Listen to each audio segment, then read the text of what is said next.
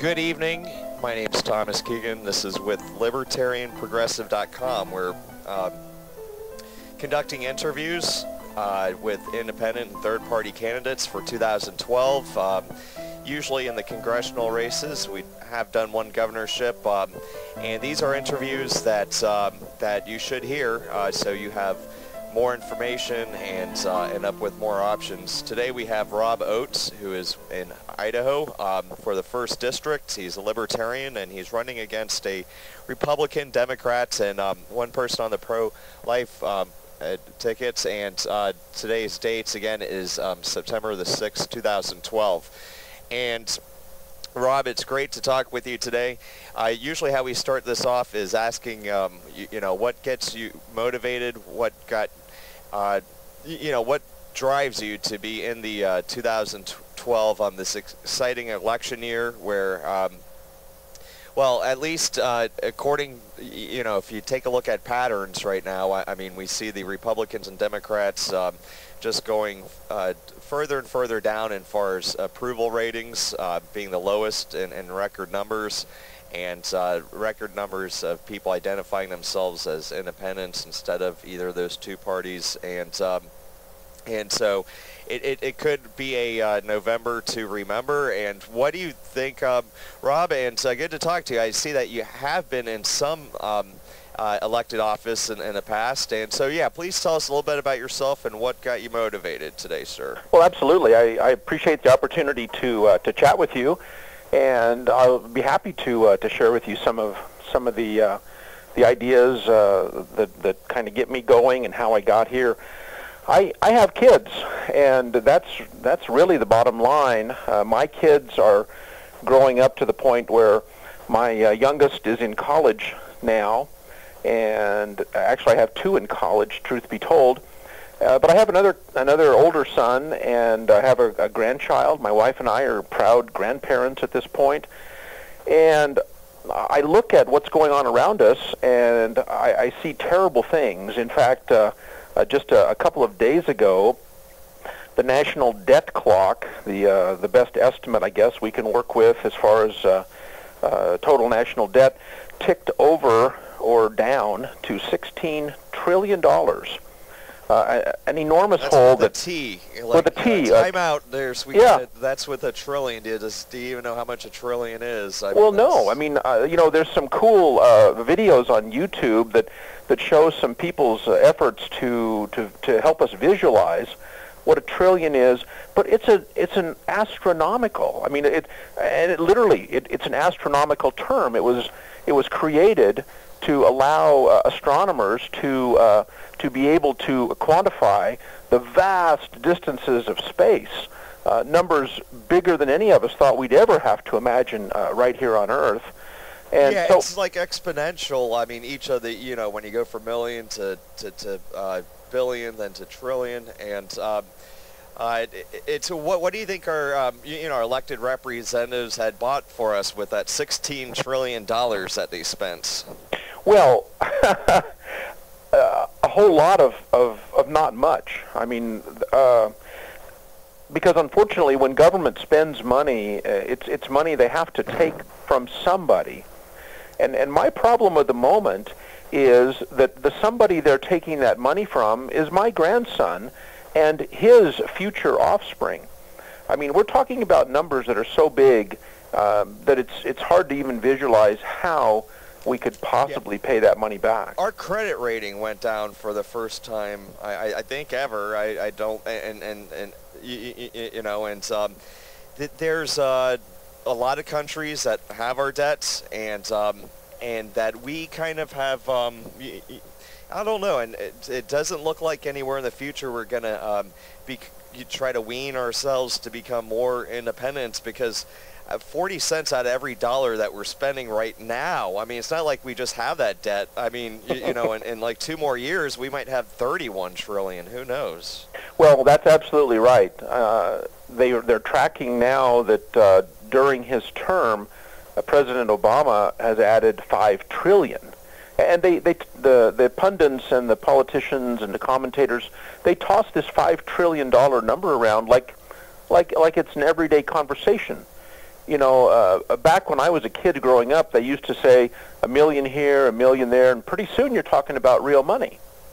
Well, I mean, and no, right, that's with a 0%, almost a 0% interest rate. So, I mean, and even with like, I mean, the trillion's so huge that even with like a less than 1% interest rate, like, I think it's like 10% of our entire budget goes towards the paying the interest. But if it were raised even 1%, 2%, 3%, which is a normal place where it actually is, then it's going to take up like I think like 40% of our budget, and that's sure. When we have the situation that Greece is having now. It's I mean we owe a lot of money, and it seems like, what are we getting for it? We weren't the ones who got bailed out during the 2008 when they told us the sky was going to fall if we didn't bail out these companies. Well, the same people are still in charge. Plus, they got to get big bonuses, and then half our government has people from Goldman Sachs. I mean, not half, but I mean, there's a lot of people from Goldman Sachs who are regulating themselves, and well, it's a mess. I don't know if we can actually say that out loud. But well, it's reported okay. on the news. That's just a humor there, okay. But well, you might get thrown out of a window from a very tall building. If, you say that's true. That's true. And our president promised that he would break that tie, the revolving door between the government officials, appointed officials, and then the regulators and the lobbyists and all that. He broke that promise. I mean, I can understand some things when you get into office, you might get a bigger view of something and change your mind. But if that happens, you need to explain that to the American people and why, and maybe debate what that reasoning is. It seems like within the first 2 months, I mean, that promise was clearly gone, and that was just a sign of 15 other broken promises after that. I mean, along those lines, that line of broken promises, one of the really stunning things about having a Democrat president is watching the expansion of the drone wars. I call it like the trail of broken promises, But go ahead. I agree, and especially if you're a hardcore progressive or something, you must be really mad at the. Well, you have to be, and the idea that both parties seem to have this thirst for killing people. They do. Used to be the Republicans were accused of being the warmongers, but the Democrat Party seems to be developing something of a taste for it too, or at least, and what might be even worse, is killings are business, and business is good. It is. Well, or perhaps we're seeing some of the syndrome where the party of the president tends to give him a pass on things he chooses to do and not raise a big fuss in Congress about it. Yeah, now there are people who have stood up. I mean, I'm not saying that, but everyone hasn't. But I'm just saying, I mean, the same thing like as Republicans, I'm sure we're really disappointed with George W. Bush, and the list goes on. I mean, we've been suffering under making the lesser of two evil type choices for 20 years, and this is what happens. I mean, we don't have another 4 years, or I don't know, maybe it'll take another 4 years for people to finally wake up. I mean, people will eventually wake up. I mean, it's like, Pavlov's test. I mean, you keep getting shocked from the left and the right. Eventually, you're going to take that other path. Hopefully. Well, and that's another big component of why I'm running. Back to your question, to give you a little bit more background before I delve off into some rant here, but I've been really a student of the Constitution and the whole liberty philosophy since my dad and a couple of his friends began my indoctrination training into the freedom philosophy back when I was a teenager. And I went to college. I spent some time in the military and then some time in private business after, and eventually made my way back here to my home area of Idaho. And as I got settled and my family got a little more, grown up, a few more years, I decided to get involved in actual political activity. And It was a nonpartisan, but I did run for my local city council, and I was elected twice with a strong local reputation as a libertarian flamethrower, basically, in the local paper. I had a long-term hobby of writing incendiary letters to the editor. Great. To try to stir up, local conversation. So with that in mind, my community elected me to city council. In fact, they elected me twice to 4-year terms, and I served 7 of those years. And just almost not quite 2 years ago now, I resigned from city council to accept a full-time position as my community's airport manager. That's great. I mean, I think there's a lot of experiences in life that can bring someone to this job, and I think the main thing is, keeping your oath and understanding the Constitution, aligning yourself with people who are also going to do that, trying to reach out at the same time, and really knowing your issues and where you plan to go, and what kind of integrity you're going to have, and be able to express that in a way where people can feel confidence, and having that experience, I think, is good. And also military experience. There's been a couple people I've interviewed. I've interviewed a lot of, this for 2012, we're hoping to interview up to 50 different people, and of course there's hundreds more. These are just 50 possible people that might get elected in a wave this year if we do decide to elect something different, and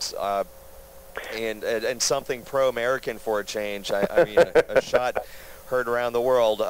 And so tell us about the 1st District a little bit, kind of let the listeners know, just tell us about the 1st District. Well, Idaho is down toward the end of population as far as compared to other states within our country.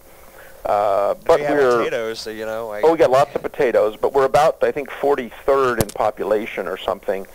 But we're gigantic in square mileage. We have an enormous amount of our state is owned ostensibly by the federal government. And, this is, and I'll get back to the district in just a second, but this is another one of the reasons why I decided to run. Was I've spent a lot of time over the last several years analyzing what goes on up at the federal government level. And darn near everything that the federal government does, almost every action they take, is outside the bounds of the Constitution. And up to and including this notion that there's somehow some constitutional authority for the federal government to own most of Idaho.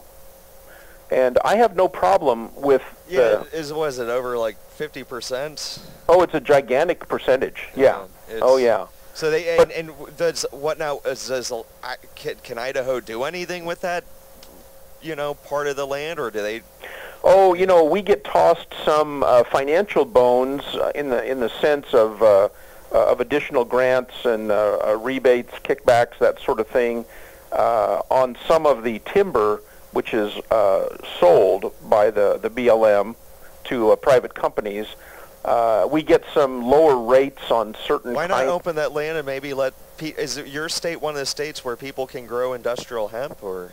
Yeah, not yet. No, we're working on that, but boy, it's always been a strongly conservative state too, and so there's been a lot of reluctance in our legislature to move forward on that front, even though I'm pushing for it, definitely. I mean, what's the case that, true conservatism would legalize that, if you're talking about Milton Friedman and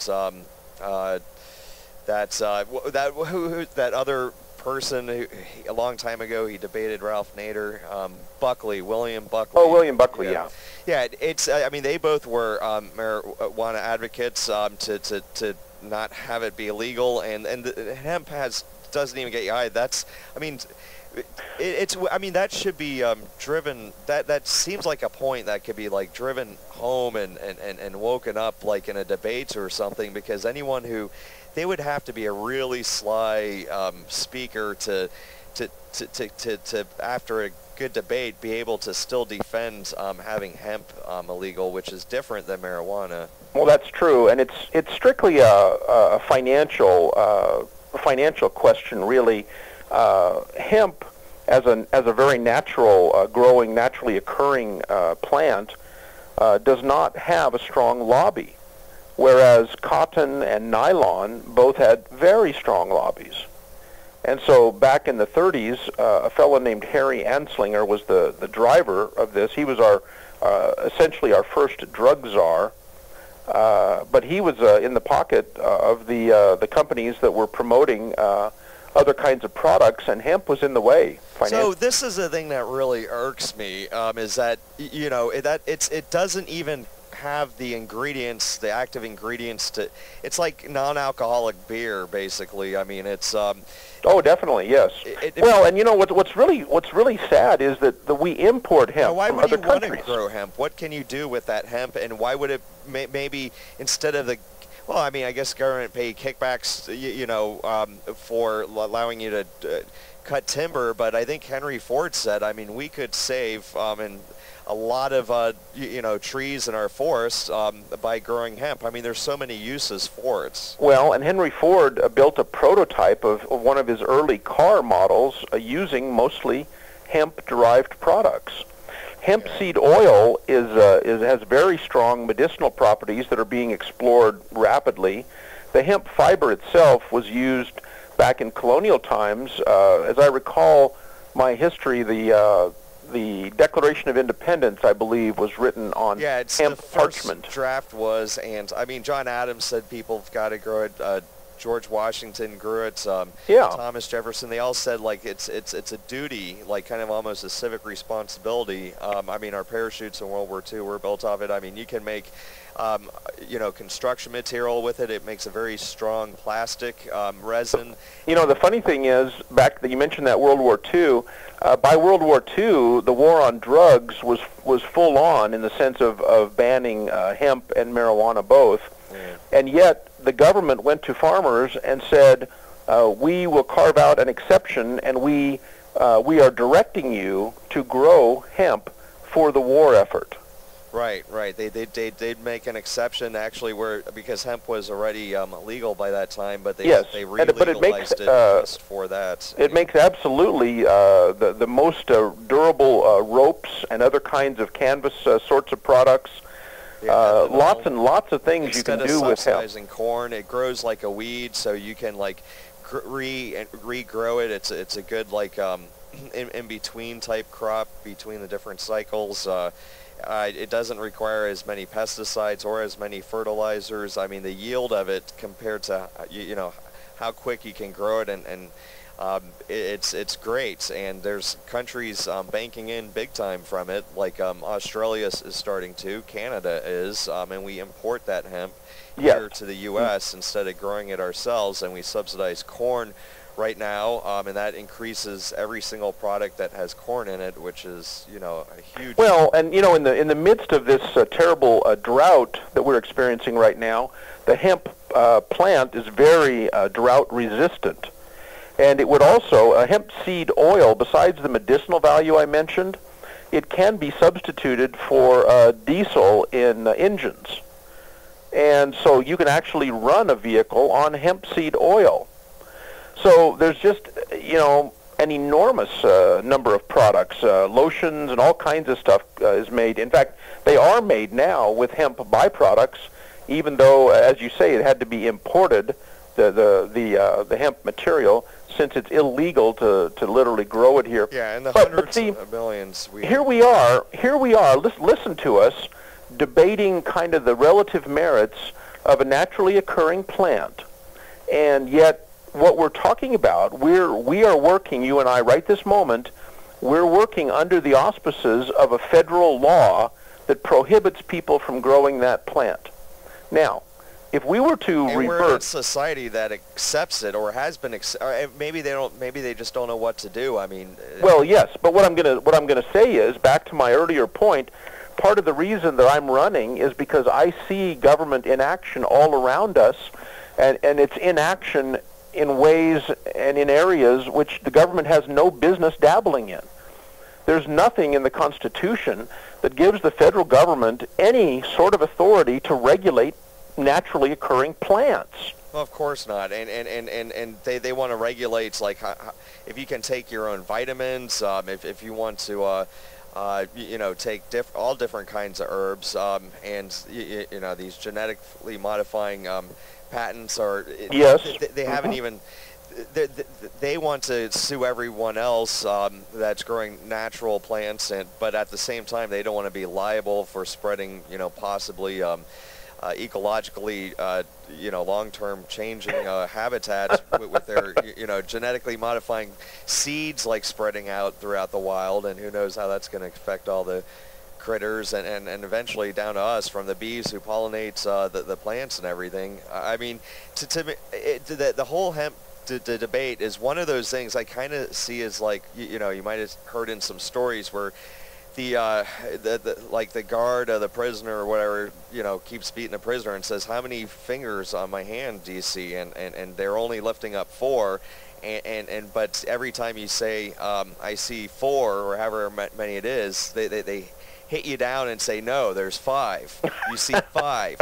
That's what it is. I mean, we gotta just we gotta fight back. We gotta know what the truth is and accept it, and inform ourselves and be willing to at least debate and say, is this what they're saying true? Is this true? I mean, look into what's happening here. I mean, and we know that the special interests have a grip in Washington. They're not letting competition compete, and they're, you know, keeping like a monopoly, a cartel. The same thing with the parties. They bought the parties, yes, and now the parties are just reflecting, you know, the people that pay them, basically. Well, and I told somebody the other day, you know, they said, you know, why are you running? You know, we have a two-party system. And I said, well, yeah, thanks for the beautiful opening.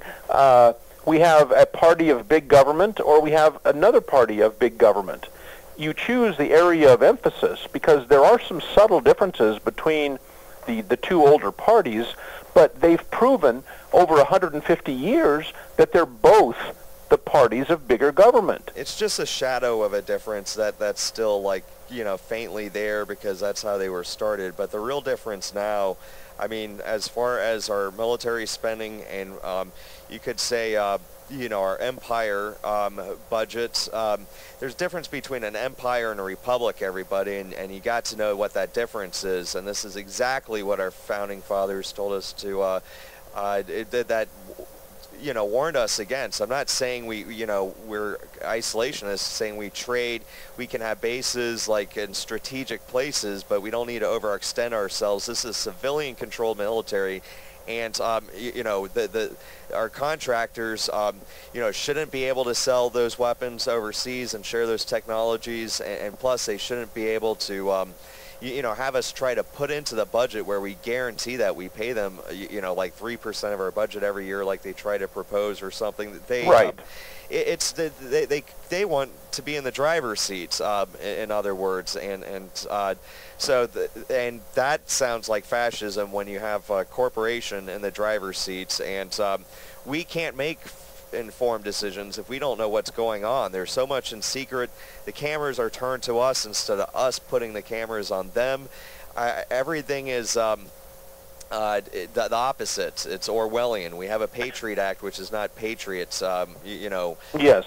It's the NDAA. Obama promised that he would, you know, never signing statements. That you know, he's a constitutional scholar, and you know, the NDAA. I mean, it's just the fact that he does it with a straight face and acts sincerely. I mean, is, I guess, you know, okay, well, I guess he's not, you know, acting weird about it. So I guess it must have been, maybe I you know, I am. Well, my fingers up, you know. He looks good in a suit, and he presents a speech pretty well. As long as the teleprompter keeps running. Right.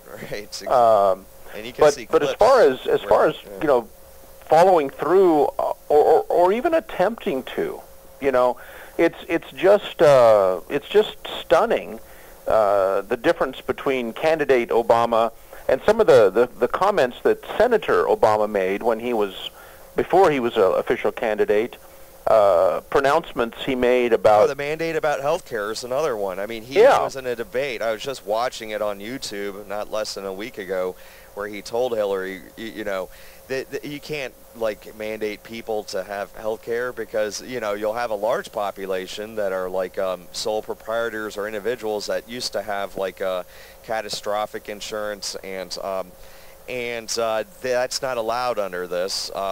So they would have to get a much higher kind of insurance, or they would have to pay a fine, and they wouldn't be any better off. And plus now the catastrophic that they once were able to get, they're not able to. I know it has helped a lot of people in a lot of situations, with children especially, but I'm just saying we don't have to compromise, like being forced to buy from, you know, private insurance companies whose stocks just, you know, went through the roof and everything after this bill passed. I mean, he didn't even champion a public option to even bring one up for those people that would have liked that. So, I mean, it was totally a sellout to the private insurance companies, and it's corporate welfare. I mean, it was huge corporate welfare. I mean, well, and that took care of the banks. Now it's time to take care of the health insurance companies. And the real additional danger I mean, I agree with all that you've just described, but the other kind of ominous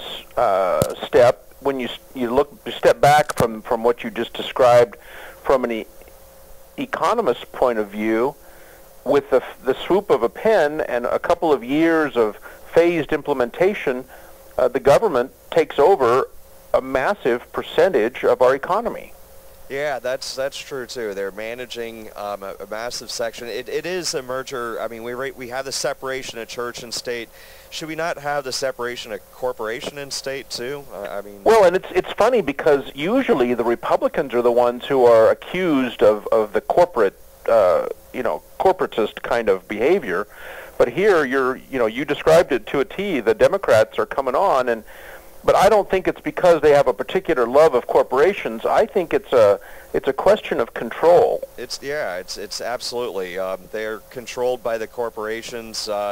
A lot of them are, and enough of them to, vote for things like the National Defense Reauthorization Act of 2012, where they implemented indefinite detention. Basically, they have the right to just pick you up off the street and you'll never be heard of again. That's basically what it allows in a nutshell. And so, I mean, if that's good for you, just, I guess just, have a, ignorance is bliss attitude about things. Now, let's see what other is some issues. I mean, these are big, and talking about this is talking about the economy, but on foreign policy, I mean, I guess make no mistake that even though, I don't know, I mean, I guess you would propose, how far back do you think we could probably cut the military budget and still be very, be able to carry a big stick enough to be able to defend ourselves around the world here? Well, we could cut it back dramatically. That is the sad reality. I mean, I was a military commander. Or, pardon me? Like 2006 levels of spending, or at least. Yeah. So if not further back than that. Yeah. And that would be a huge amount, folks. It would be a huge amount, yes. But you have to remember too that I would be a strong advocate in Congress for just simply winding down all of our foreign military adventures and bringing our soldiers home.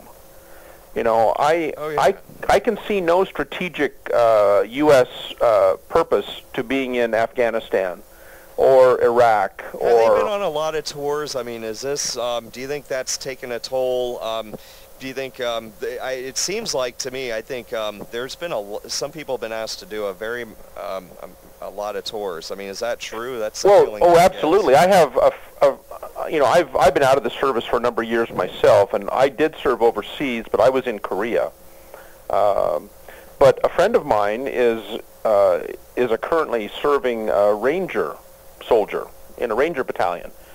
And admittedly, they go on shorter tours, I don't know if I'm supposed to say how long, but nonetheless, he has been over and over and over again, back and forth, bouncing between Afghanistan and Iraq.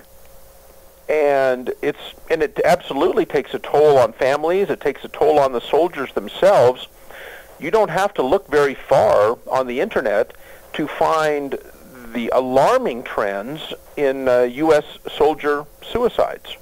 Yeah, no, it's one of the biggest casualties, actually. And I remember at the beginning they were saying, oh, well, this war, you know, it's almost like they were trying to say, like, you know, there isn't as many casualties. The numbers are actually building up to, like, you know, significant amounts. And not that every single one doesn't count. I mean, it was Cheney who warned us, who told us in '92 or whenever it was, that the reason we didn't invade Iraq is because it would be a civil war and a bloody mess and something that we wouldn't want to commit our troops to. So so I guess he didn't I guess that's the difference between him making a decision as a cool, calm, collected person or him making a decision out of fear and you know, knee-jerk reactions. Well, you know, when we went into Iraq with all these, you know, grand, noble public statements, it ignores a basic reality that the reason the country of Iraq continued to exist in its form was the nature of its government, that in the sense the dictatorial nature of the government, because the lines drawn in the sand forced together factions who like the Kurds and the Shiites, who were never pals to begin with. Yeah. And so they were held together by this police state apparatus, and there's certainly no denying the fact. Iraq was created by, I think, Britain or something a long time ago when they drew the lines in, or the UN just created Iraq. Well, we had a hand in it too. Yes, it was a created. It's not like an original country or anything like Iran because was. Yeah. Because for hundreds, perhaps thousands of years, the people that inhabited that region were nomadic tribes people. Yeah, maybe they should have broken it up into 3 pieces. If you know, that might have been the better results. I mean. Yeah, I'm not so sure that would have served U.S. oil interests and corporate interests quite as effectively. Yeah. But you may be right. I mean, that may well maybe. be. I don't know. I mean, I guess they could vote on it, but I mean, or at least a very. Well, but see that the other thing is you say that, and I appreciate that, and I agree with you in principle, but. Here we are, you and I, talking from our background as growing up as Americans, where we have a history, and even if it's a short country history, several hundred years, as opposed to the Middle East, thousands of years, but they have no similar construct government-wise. They have had tribal and nomadic kind of groups of people, but they're not accustomed to the one man, one vote sort of style of representative government that we want to superimpose on everybody that we touch. And by golly, if you don't like it, we will rain bombs down upon you until you do like it. Yeah, no, but you have to.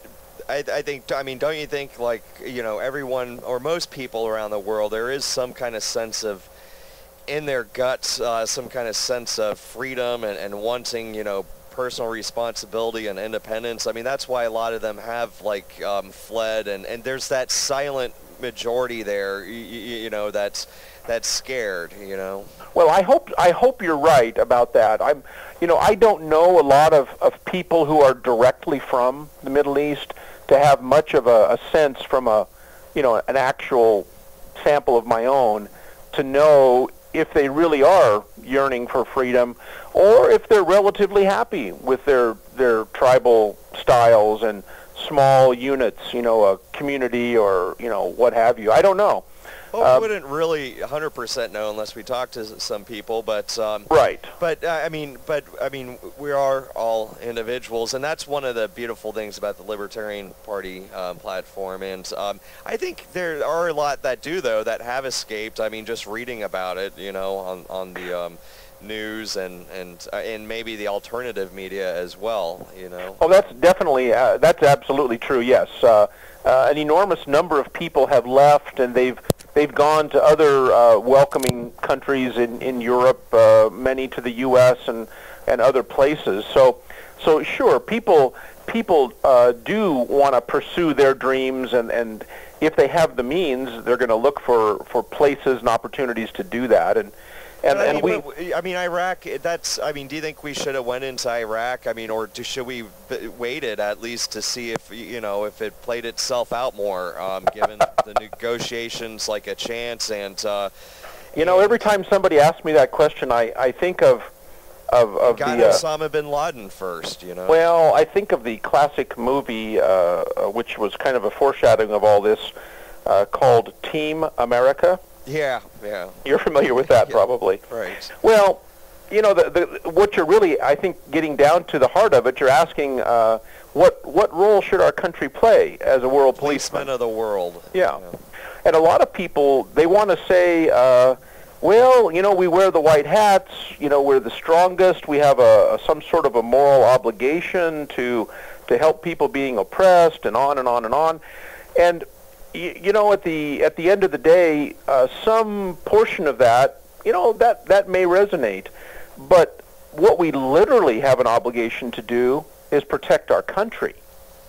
And I think Jefferson had it right when he recommended, more or less, trade and friendship with all nations, entangling alliances with none.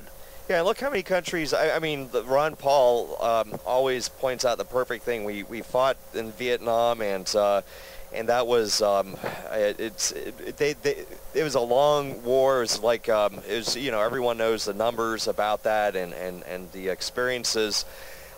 But now we're trading with them, and we're actually probably, making some money, and so. Well, yeah, I mean, textiles are now assembled and created and made in Vietnam and all that. It's a beautiful, lush country, but we spent 10,000 days and 58,000 U.S. lives, and countless Vietnamese, North and South both, lives lost. I mean, and the same situation in Iraq. We're putting our soldiers, sailors, airmen, Marines, but mostly the soldiers and Marines. Right, and you're right. It's. I mean, who would be against us not wanting to be there? It's the big oil companies. I mean, do you think if we didn't have any oil interests whatsoever that we would even be there right now? Well, I think no. There's a lot of other countries where stuff is hitting the fan quite a bit harder. And there's much clearer violations of human rights and ethnic cleansing and all that going on, and that's sort of a Yes. So what? Yeah, exactly. And so I mean, now I don't understand why. A lot of people. It's not why the other 95+% of businesses don't see it on our side. Like why we can't get those businesses onto the side of the people. I mean, it's just a couple of corporations that really have their grip around this country. But I mean, if you look at like 95% of the businesses out there, I mean, I think it would be better long term in their interest to side up to the Constitution, we the people, and it might even be smart for some of those big businesses to be happy with what they've gotten so far and kind of just leave the table what would be before they're counted as traitors, but just try to adjust their business model and change it for the future. But I mean, I would agree. I agree with they're not going to survive in the free market. They need to have unfair competition by getting their tentacles into our government through special interests and using our military as their own private police force. See, and then with that comment, I agree with you 100%, and we come back around the circle to the basic libertarian tenet that we should not be using force to enforce our political ends. And everything that we're talking about tonight is the using the police power and the power of force from the government, from the taxing power on down to using the military for direct intervention in other countries. Just war theory. I mean, it goes the same whether as an individual or whether as a whole nation. Right. And so far, we're very, very thin on the justification for a just war. And if anyone does attack us, even if we had a budget like at let's say 2002 levels or whatever, that would save a huge amount, help get us back onto the path to prosperity. I mean, if any country attacked us, we would tear them up out of the earth and like throw them into space. I mean, they wouldn't even be. So, I mean, there's nothing weak about defense, about being smart about the budget and not count. I mean, if we can't stand up to special interests, then what kind of defense can we really have in the first place? Well, you're right, and the real challenge, and I can say this out loud from my experience as being a military person myself, is that we spend an enormous amount of time and money both preparing for the last war. Yeah. So we have a hard time looking forward. And so the military that we have is really focused on previous wars, tanks and heavy artillery and armored personnel carriers and that's how we things elect like our that. representatives as well. I mean, hopefully, again, this is a time. I mean, there are constitutional people on the ballots. I mean, oh, definitely. I mean, there's not, and in fact, even on the Libertarian ticket alone, there are literally hundreds of candidates across the country. Yeah, we're just interviewing, just giving you a sampling here. I mean, this is just review. Yeah, at lp.org. I even done a lot of interviews with Green Party candidates, gp.org. There's hundreds of them. You can find the candidate list. You can go to the FEC website, or just basically every state has a Department of Elections or a Secretary of State office, and it's either one of those two offices that has a list of all the candidates that are going to be in the ballot in your district. Even if you're not in Idaho or someone's district, support them. Send Rob Oates some money. I'm serious. I'm really serious about this because, I mean, Ron, here's an example. I mean, Dennis Kucinich and Ron Paul, two of my favorites that I like to pay attention to a little bit. One's from the 14th District of Texas, and one's in Ohio, and I'm in Florida. And you know what? I've given money to Ron Paul. I've well, that's definitely wonderful. Campaigned for him before, and put up signs for him. Well, now he was running for president then, but I mean, but still, I would donate to someone in a congressional race. I have done that as well. Ron Paul has been an enormous boost to everybody who believes in the freedom philosophy and believes in the Constitution, regardless of their party. Because I voted for Ralph Nader before when he was running as a Green. I see these civil liberties issues, war and peace or war on drugs, are just being able to be truthful and people with integrity that are going to take their oath seriously. I see those as get those resolved, and then we can debate education, energy, because everyone has to have their own desire to educate themselves anyways. Sure. And the environment and those kind of issues. I mean, because these are going to affect those anyways. I mean, our military is the biggest spender of, gasoline and stuff. So I mean, just reducing some of that might and maybe we could use our military to purchase renewable energies instead of using oil, and that's from the ground. I mean, maybe it might use hemp. Who knows? But other things. With regard, we were talking a few minutes ago about the military budget in particular. You don't have to look very hard out on the internet to find some charts and graphs that will show you that the current spending for our military is in excess of the next, I think it's 10 or 12 countries combined. Oh, it's more than that. It's like I think actually our budget is more than I'm pretty sure almost the whole world combined, and so even if we did cut it back, it would still be about what you're saying right there about the next 10. To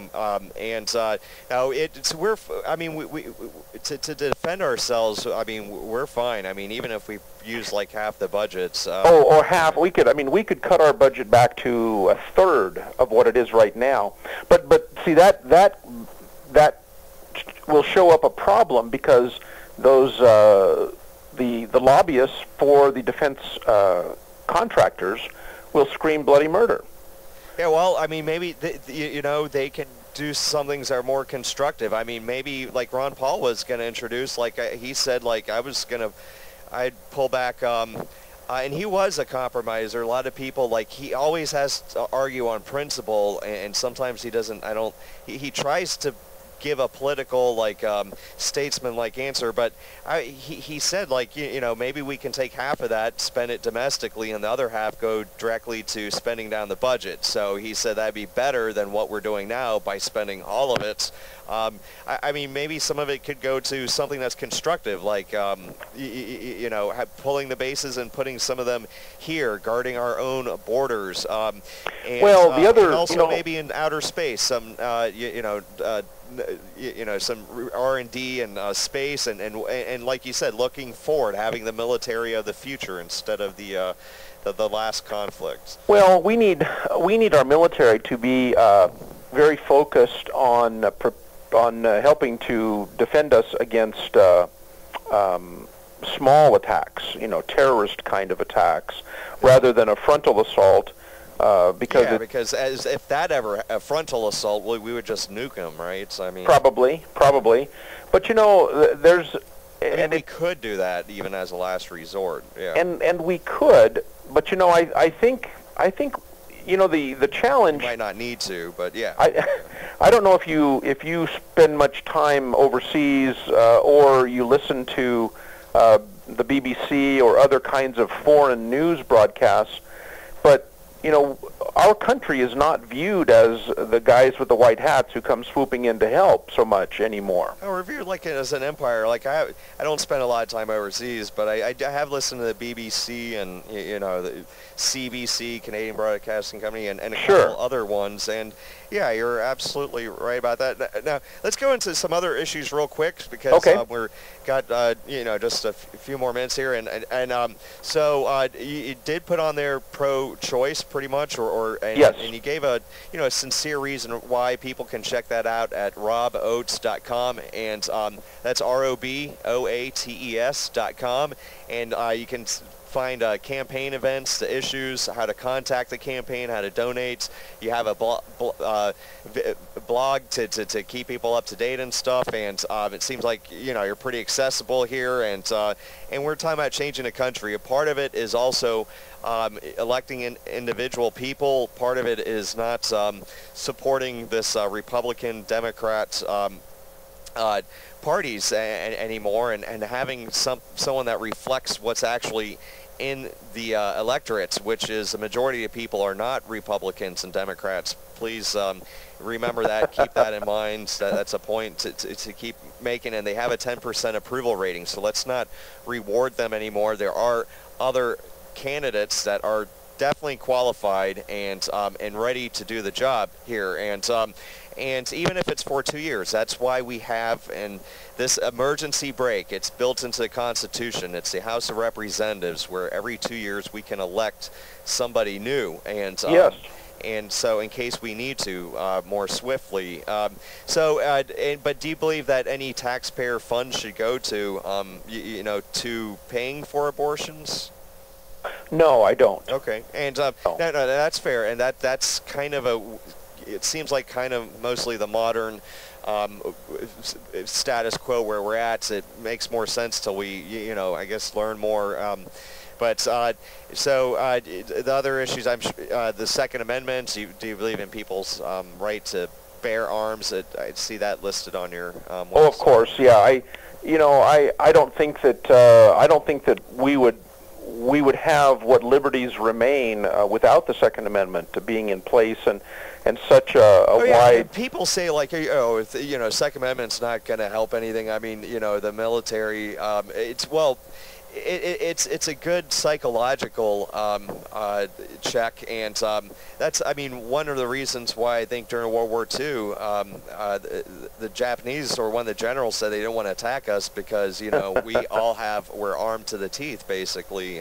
Someone with a rifle behind every blade of grass or something like that. Exactly. And look at Afghanistan. I mean, if we're not even through there after 10 years, and I'm not saying we couldn't have been with the right strategies and stuff, but I mean, and we're like, you know, 100 times more equipped than they are, and so it definitely is a deterrent for out of control tyranny if it ever gets to that point. I'm not saying right now we're voting, rock the vote, and so you know, and that's the way to do it. Like, make it to be a shot heard around the world. It'll be Absolutely. a huge election. And now our growing police state, not only are we, that's our homeland security. And homeland sounds nice. To me, just that phrasing of homeland, it kind of reminds me, I have to say, of like, you know, the fatherland security Yes. or something like that. I mean, what happened? I mean, why not just FBI, CIAs for international anyways, not domestic, but the FBI's. We already have the FBI. Why not just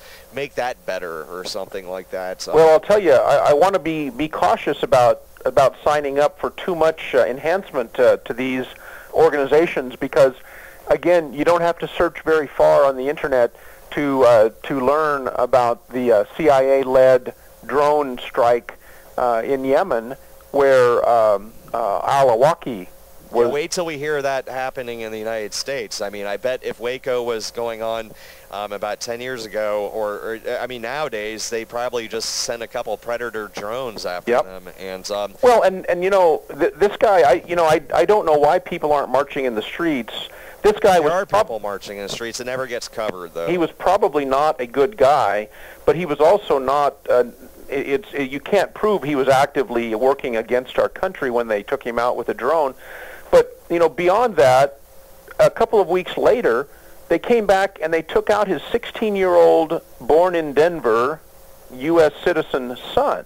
Yeah, it's almost like like if that first point wasn't good enough, they just made a second point to make the argument. Like now it's a cut and dry case. Like they killed his 16-year-old son, and the chilling part of it is that the president is now on record as claiming the authority to order the execution of anybody. Oh yeah. Anywhere. Oh, of course.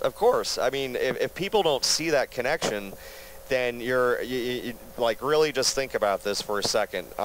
Anything that we do to someone else gives a precedent for us to do it to ourselves, basically. Oh, yeah. I mean, it's not just a nice do unto others practical, fancy saying.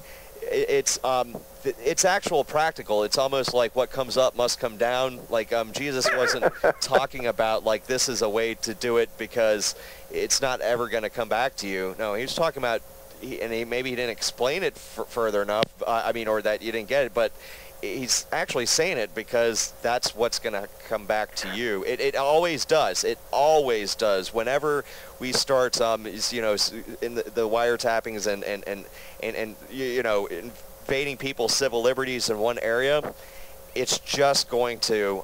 It always ends up being the whole populace after a while. It's always the case. And this is another item, like you mentioned, which is not covered in the mainstream media by any stretch. But I'm looking at it's physics. Yeah. At a headline here from Wired.com that says, the picture of a drone says 29 dead in 8 days as U.S. puts Yemen drone war in overdrive. And down in the first line it says 29 dead in a little over a week, nearly 200 killed this year. I mean, how can we build friendships overseas if we're busy raining destruction from above? I mean, do you think? Maybe we could try to trade with these countries. Maybe, you know, not to say we couldn't help them, like try to capture some people with advisors sent over there or whatever, but Sure. But it's got to be transparent too. I mean, does it make us weaker, like being transparent and being able to show our flaws? Or do you think someone who's able to show their flaws, plus if someone can show their flaws, they can also heal those flaws a lot quicker? Almost like superhumanly quicker, because they have it out in the open and it refines them and makes them stronger, I think. But yes, I think the choice is B. It's clearly B, because that shows your strength, you know, in displaying that you have some flaws and that you're willing to talk it over, you're willing to work on fixing them. I think it makes you radically better public position than if you just simply cover up everything. I think that would, if that would intimidate our enemies more than anything in the world, just being that honest and having this national debate. I mean, we won the war against the Soviet Union because of rock and roll, blue jeans, freedom, you know, and we could do the same thing. It's just that we've lost that spirit, and our government doesn't reflect it. It's I mean, I think we covered a lot of the issue. We covered the economy, and these all relate to police states and the Constitution, gun rights. Sure. You know. This is pretty good coverage here. Now, we always end in asking, well, what is some of your favorites, people, other people like that, that you've been reading about, or that could be someone nowadays? I mean, just what are some of your favorite people, and why, sir? Well, I like Jefferson, although I'm a little conflicted because, you know, nobody's perfect, I guess. And a lot of people point back to the fact that he did own slaves, which of course was trendy at the time. But boy, as a big thinker who helped found our country, Jefferson, I think, is a guy I look up to. I mean, even there's a lot of people that can admire him, and his words and you know what he was striving for. I mean, that even if someone, you know, and it's not like we're him as the individual, so we have to feel you know, in any sense, sure, guilty for him.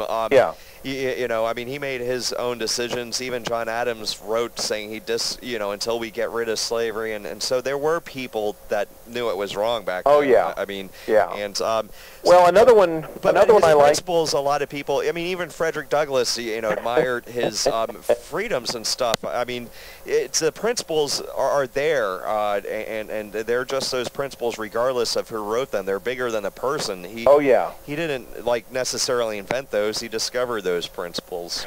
There's another guy that I like a lot. In fact, a man that I met several times when I was a teenager, and his name was Leonard Reed. And Mr. Reed was the founder of an organization called the Foundation for Economic Education. And FEE, as it's known for short, was the original libertarian think tank in our country.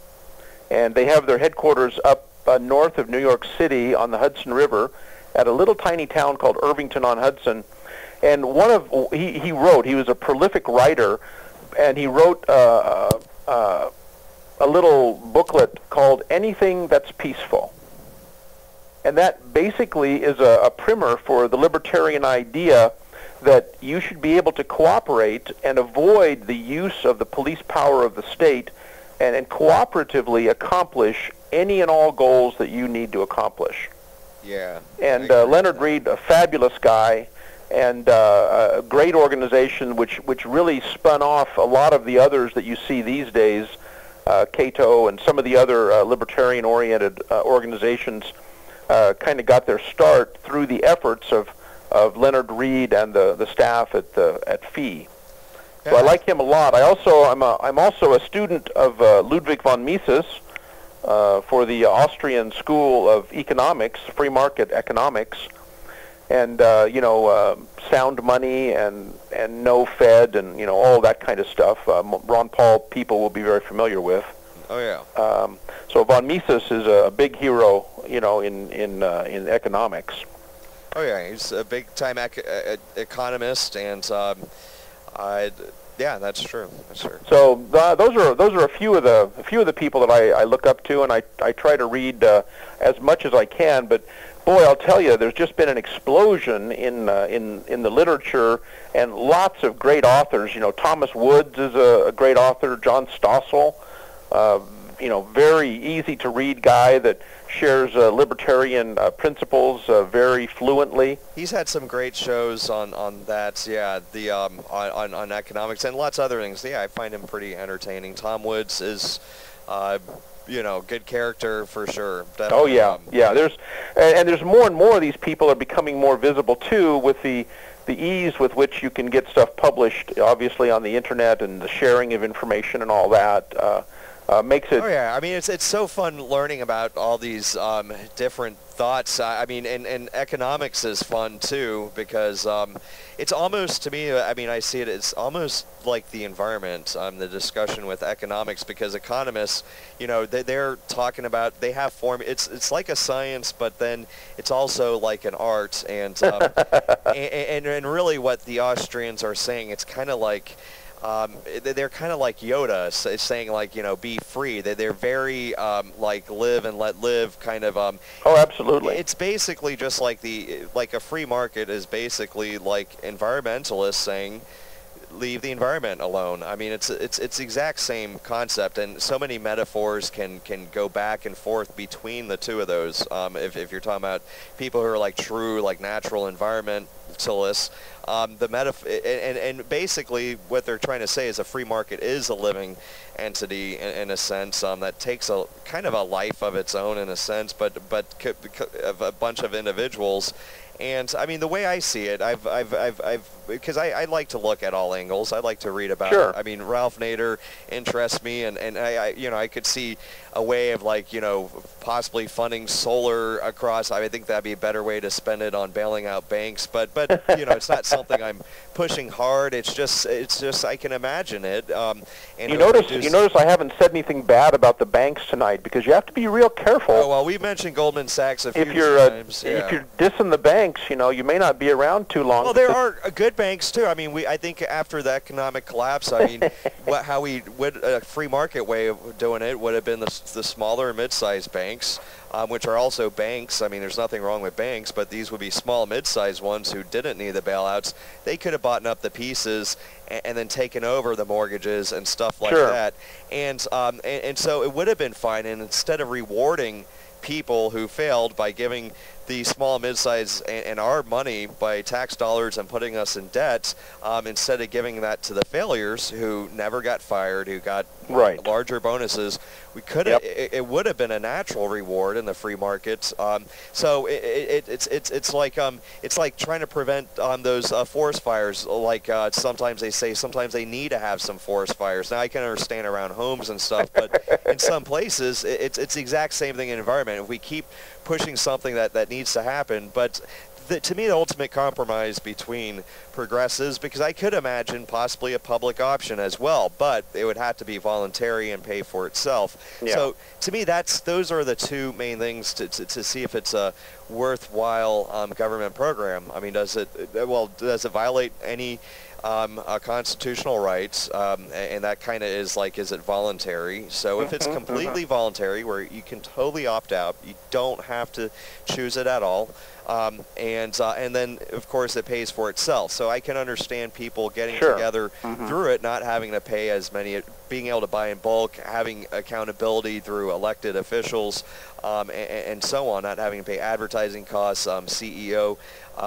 you know, huge crazy bonuses and stuff like that, and you know, that, who knows? I don't know. It might work. It might not. It could be something that could be looked at. But you know, what it has, unfortunately, it has the downside. Like catastrophic or something like that. Yeah, go ahead. I was going to say it has the downside is that we haven't tried.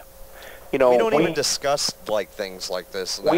We have the system that we have, and you and I can get together and we can talk about alternatives, but the only thing we can say for certain is that if we tried the alternatives, it would be a different sort of a situation.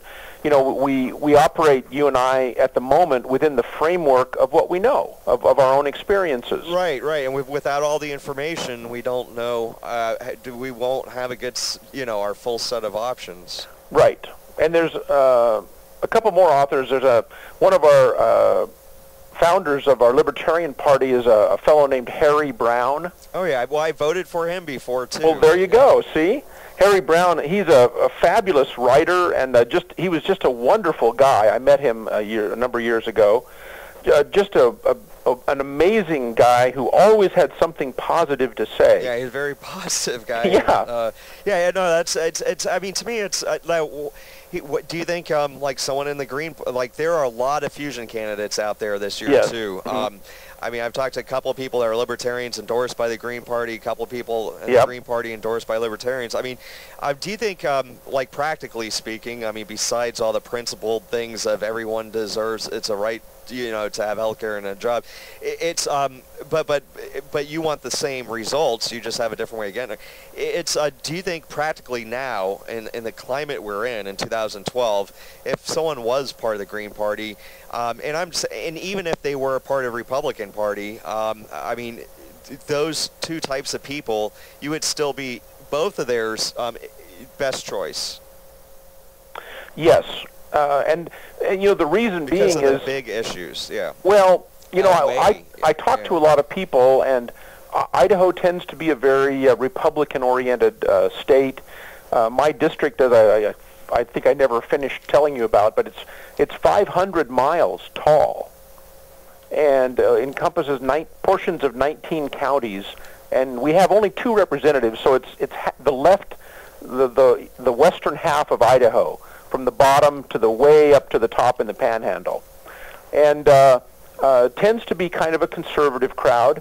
But when I talk to people one-on-one, practically everybody is some version of a libertarian, because the basic libertarian tenets are we're fiscally conservative, but we're socially tolerant. Yeah. And boy, that covers a pretty broad brush, you know? That is, yeah, that's life. I mean, that's human nature. I mean, that's how we... That's the way most people want to live their life. That's what a civilized... That's the goal. I mean, now even if, like, even if we're another 200 years away from this ideal state, shouldn't we be putting forth the efforts in our own individual lives every day to actually, you know, live that dream and encourage it along? I mean, and then we might have sparks of it. Maybe we're just 100 years away. Maybe we're just 50 years away. I mean, and that's exactly what I recommend to people on my Facebook page. I say, live your life as if you're free. Yeah. You know, do your absolute very best to live your life to the fullest and be as free as you can. You know, when I was a kid, we never had any interaction with anybody from the federal government ever in my little town. We occasionally saw somebody from the city government, and occasionally some county guy would come around, but never, or I say never, rarely anybody from the state capitol would show up in our little burg. And as I say, never anybody from the federal government. And over the years, as I've gone from teenager to, well, I'm a few years past teenage now, let's just say, okay? But the growth of the government and the government's encroachment on our individual lives has been just breathtaking. I mean, it's stunning. If you looked at the government involvement in our lives back in the 50s, what I'm talking about, late 50s, to now, 50 years later, it's, you know, you wouldn't recognize our country and what has happened to us. And we need to roll back a bit.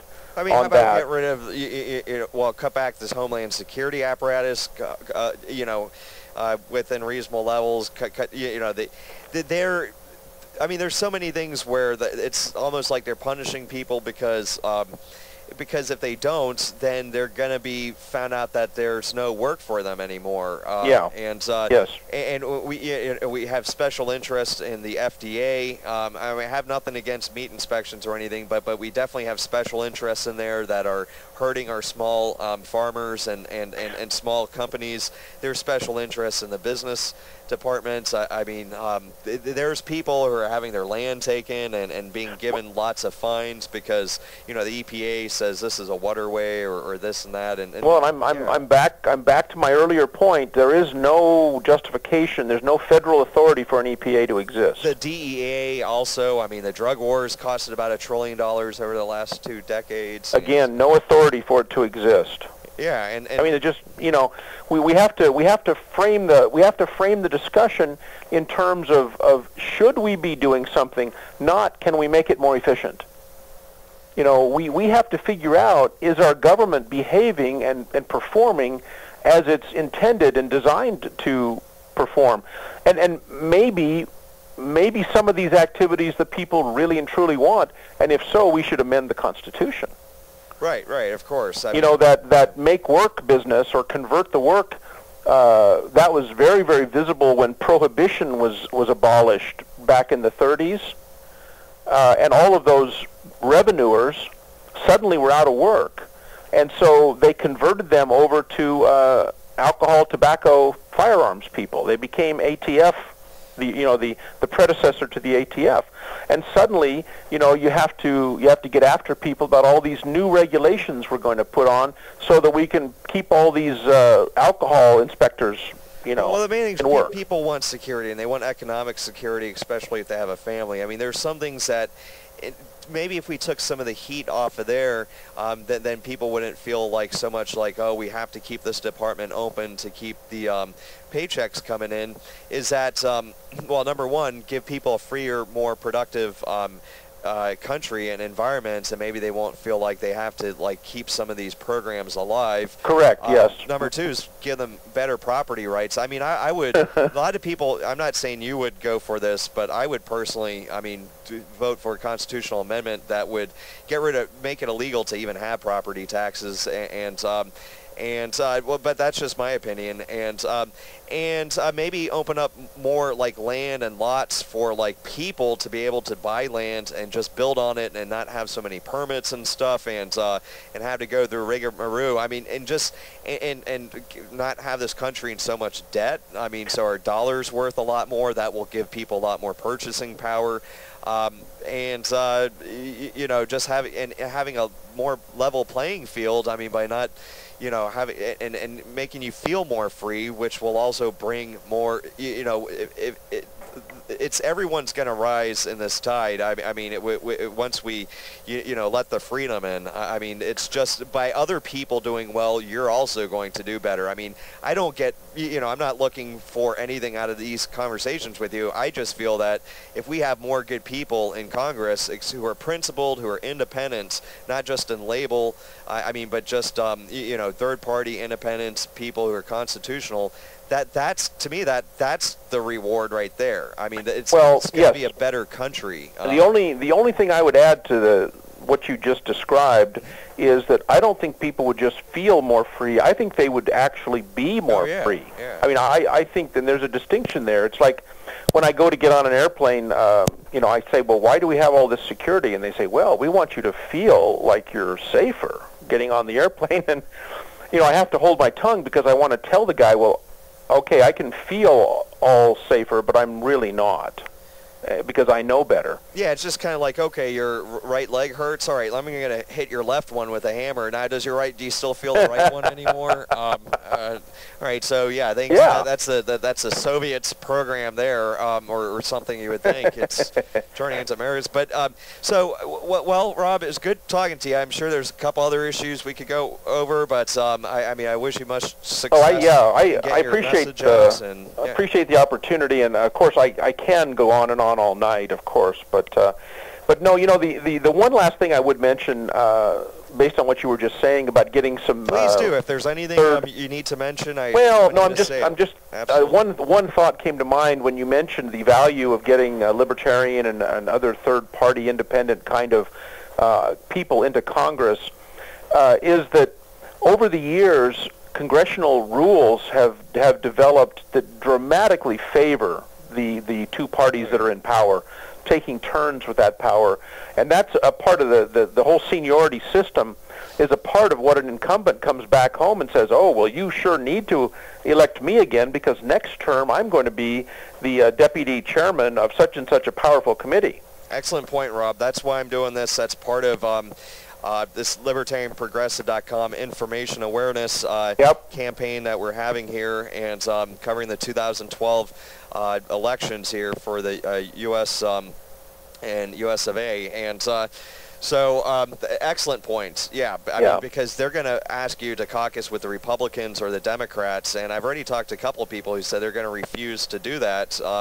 And imagine if it's going to help people like Rob, if hopefully he gets there.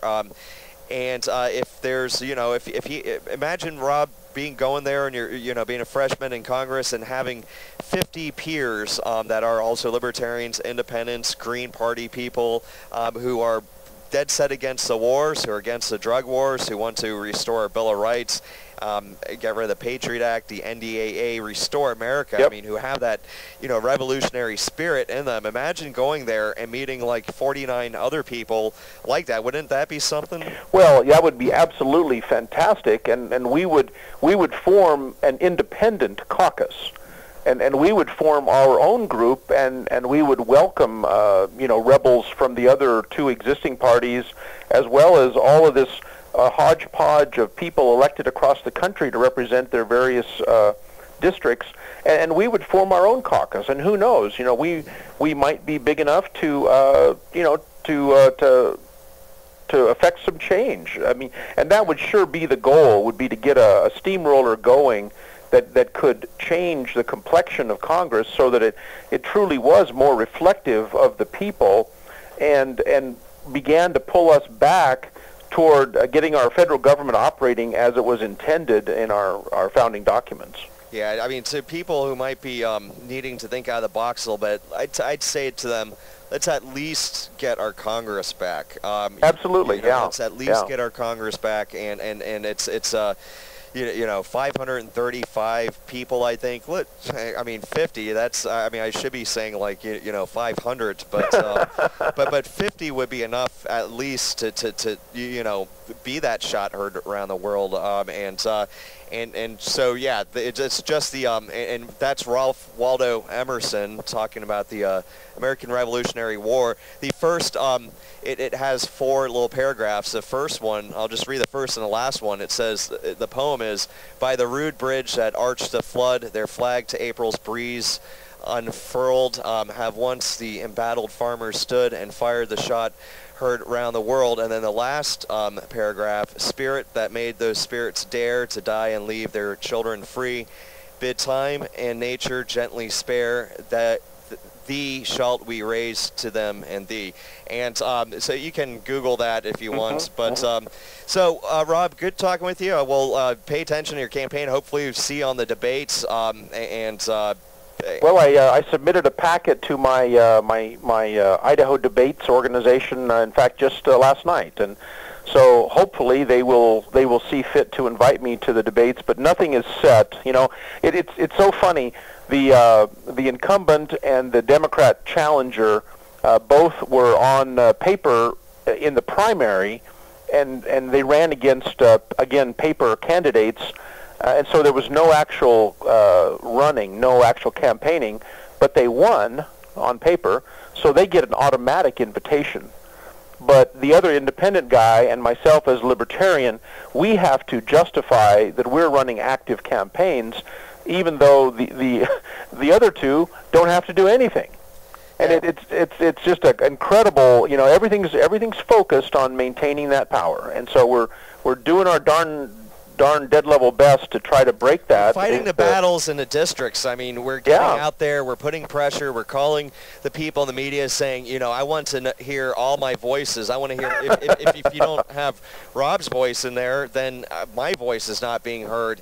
And, you need to call them up and you know, put that same passion as if you found out you had like a $2,000 phone bill or something after traveling to Cancun or wherever you want to go.